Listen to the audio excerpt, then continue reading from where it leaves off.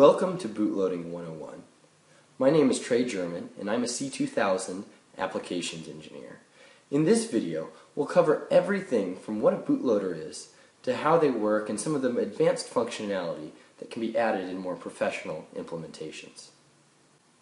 We'll start off this presentation by discussing what a bootloader is and how they're used. Next, we'll touch on where bootloaders are, both from an application perspective and from a memory perspective. We'll continue by diving into the internals of the bootloader to really understand the pieces that make it work. Then, we'll walk through a typical bootloader execution flow from reset.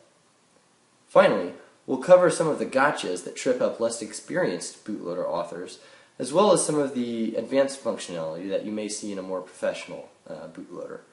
We'll finish by talking about some of the C2000 specific solutions that are available.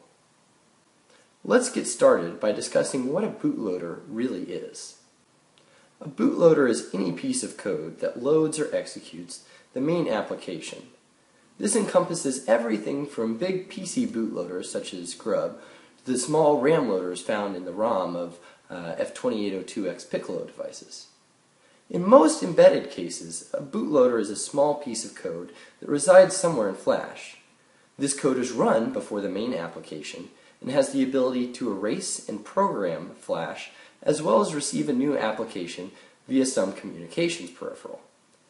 This enables the firmware of an embedded device to easily be upgraded by the end customer in the field with no knowledge of the underlying hardware and software. Now that we know what a bootloader is, where do we find one? Bootloaders are ubiquitous, and the reason for that is because they reduce maintenance costs of end products. Think about it. If a manufacturer has to have end products returned to them in order to fix a firmware bug via JTAG, millions of dollars would be wasted not only in shipping, but in the manpower needed to reprogram each unit. With a bootloader, the responsibility of a firmware upgrade can be shifted to the end customer, reducing costs on the business and improving the end product quality over time. In a more literal and geeky sense, bootloaders typically reside in a single flash sector or in ROM. On Piccolo devices, a series of small loaders reside in ROM and can be used to load and execute code from RAM. While on the surface this may not seem very useful, a user could load the Flash programming libraries into RAM using one of these loaders, and then program their application into Flash. But this specific use case is beyond the scope of this presentation. Instead, we'll focus more on the case of a Flash bootloader, because these are the most often used bootloaders for field firmware updates. So you may ask yourself, why does a Flash bootloader need to be separate from the main application? Well, there are a couple different restrictions on the bootloader use case which cause this restriction. First, the bootloader must never be erased. If the bootloader were to be erased, the application could no longer be upgraded in the field. Second, Flash may only be erased a sector at a time, while it can be programmed a word at a time. Erasing a Flash sector causes every bit to be set to a 1. And programming operations selectively set bits to 0. Given these two restrictions, it becomes clear that the bootloader needs to reside in a different sector from the main application in order to ensure it is never erased and firmware upgrades can be executed in the future. If the bootloader doesn't fill an entire sector, some flash space may be wasted, but this space could potentially be filled with code that's shared between the bootloader and the application, or known constants that won't change. We'll touch more on this later. Well, now that we know where to find a bootloader, how does it work internally? From a top-level perspective, a complete bootloader system consists of 3 pieces. Some type of host, which in the future I actually see becoming more mobile devices instead of PCs or laptops. An embedded target whose firmware is to be upgraded, and then some type of communications link.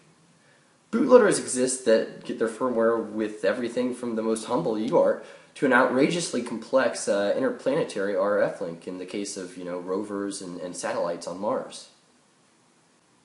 If we dig a little deeper into the embedded side of things, we'll see that the distribution of the bootloader in memory is very important. The first thing I want to call out is that most Flash programming libraries, even those outside of C2000 and TI, need to be run from RAM.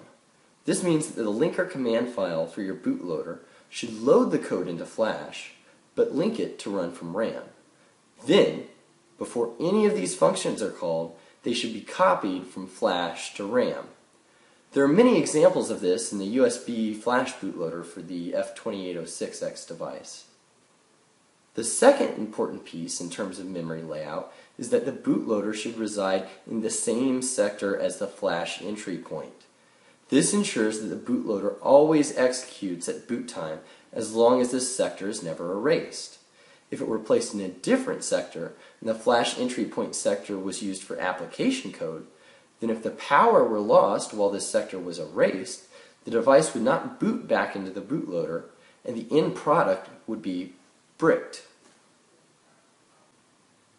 If we look even deeper into the internals of the software, we'll find a few different key pieces. One of the most important parts of the bootloader is the communications link. Typically, this consists of a hardware communications peripheral, a software driver, and some type of kernel that handles communication with the host. Typically, a simple protocol with read, erase, write, and reset commands is used, but additional commands and functionality can easily be included.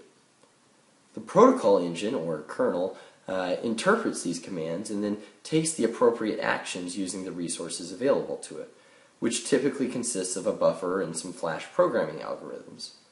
When an erase command is received, the kernel will call the Flash algorithms and erase the requested sector of Flash. As data is received, the kernel places that data into the buffer, and when enough data has been received, a call is made to the programming algorithm with the buffer passed in as a pointer. Now that we know what's inside the bootloader, let's take a look at the typical execution flow from reset.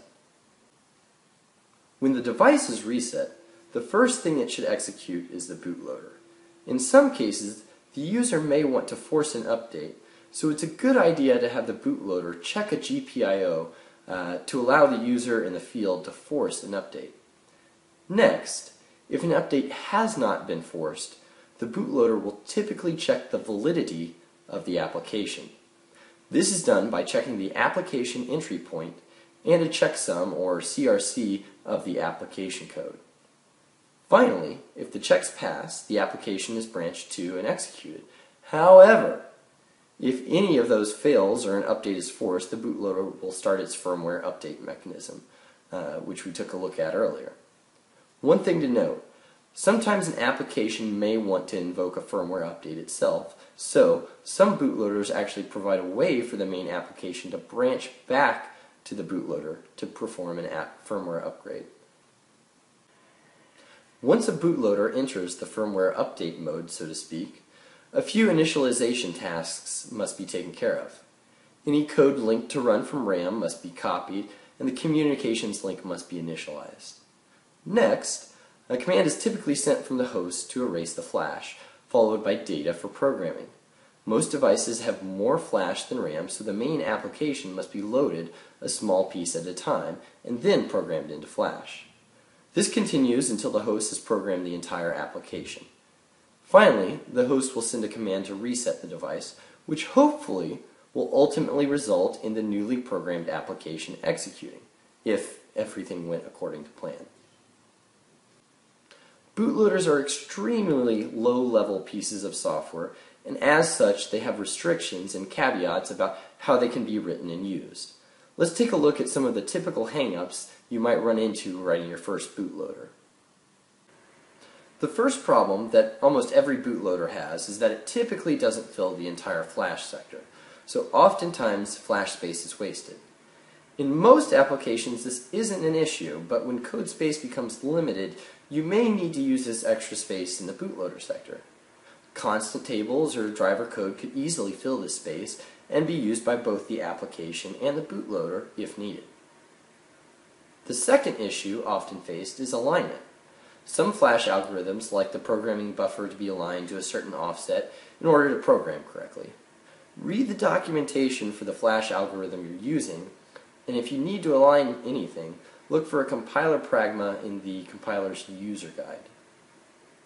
The third gotcha is pretty basic, but I feel it needs to be called out again. Flash algorithms typically need to be run from RAM. There's a few exceptions to this, but all C2000 flash programming algorithms must be. Don't forget to link them properly and copy them to RAM before executing. Finally, don't forget about code security. If you intend to use code security, you'll need to read the documentation for the security module carefully to make sure your bootloader is linked correctly and that it has the ability to unlock the device before flashing. A bootloader can be as simple or as complex as the author wants it to be. In this section, we'll take a look at some of the advanced functionality a bootloader author may want to add in a professional bootloader. One of the problems we discussed earlier was that in a simple bootloader, the unused space in the bootloader sector goes wasted. We can of course fill up this space with constants, tables, or other unchanging software, but what if we wanted to use the space for the main application code that's going to be changing during the firmware update? We would have to erase the bootloader in order to erase the application spaces part of that sector. This is actually possible if you copy the bootloader to another sector before erasing the first copy. Then the bootloader is copied back to the original sector, leaving the application space part of that sector erased and ready for programming. This is an extremely complicated function to implement, so I won't dwell on it in this video. But for an example of how this might be implemented, look at the failsafe mode of the F2806X USB flash bootloader. Encryption is another advanced function which is typically found in more professional bootloaders. Protocol analysis tools are extremely cheap today, which makes it easy for attackers to spy on a communications link and extract the firmware. Encrypting the communication from the host to the embedded device will substantially improve protection from attackers. Finally, the application validity check can range from something as simple as a checksum to an extremely complex hashing algorithm. A nice middle-of-the-road approach is to use a CRC. This will guarantee with great accuracy the validity of the application. Some devices, like the F2806 series, even have accelerators that can yield substantially faster CRC calculation times. This can be useful in applications that have a startup time requirement. The C2000 team provides several bootloader solutions. Let's take a look at what's available. We briefly touched on the RAM loaders earlier, but I want to spend some more time discussing them. Every C2000 device has a ROM that executes before the user application code. The ROM contains bootloaders for most of the communications peripherals present on each device. These loaders may be used to boot a blank chip, load code into it, and then execute that code. These could be used as a field flash programming solution, as I mentioned earlier in the presentation. Recently, I worked on the UniFlash tool to add serial flash programming support for the Concerto devices. This was implemented using the serial RAM loader to load and execute a kernel that I wrote into RAM. Once the kernel was running, the kernel was used to download various flash programming and erase algorithms, as well as the user application code. This allows us to program a completely blank chip, or programmed one for that matter, with nothing more than a serial cable and a PC. The same idea could be applied to another RAM bootloader to implement a similar flash programming solution. We currently supply one complete flash bootloader free of charge in Control Suite. This is the USB bootloader I've discussed throughout the presentation, and is available for the F2806X series of devices. This bootloader may be a good reference or starting point for someone writing their own bootloader with a different device or communications peripheral. While this next one isn't a complete solution, it is useful all the same. C2000 devices contain a one-time programmable, or OTP, memory area that's usable by the customer. A small enough bootloader could be programmed here and then the boot to OTP boot mode used to execute it at boot time. In most applications, the bootloader is never updated, so this works out well. However, if you do intend to update your bootloader in the future, do not place it in OTP. Finally, C2000 works with several third-party design partners to provide more customized bootloader solutions. Sima Software is an expert in all things CAN and has worked with C2000 and our customers numerous times in the past. They have bootloaders already available for nearly every C2000 device. Their solutions are lean, efficient, and competitively priced. CodeSkin is another excellent partner with C2000. They provide free Flash programming tools such as C2 Prog and also offer off-the-shelf and customized bootloader solutions. CodeSkin solutions are also very efficient and competitively priced. If you don't have the expertise to write a bootloader from scratch or you need a quick turnaround, I would highly recommend that you see what each of these companies has to offer. Well, that about wraps it up for Bootloading 101. I hope you enjoyed the video and maybe even learned something. Till next time.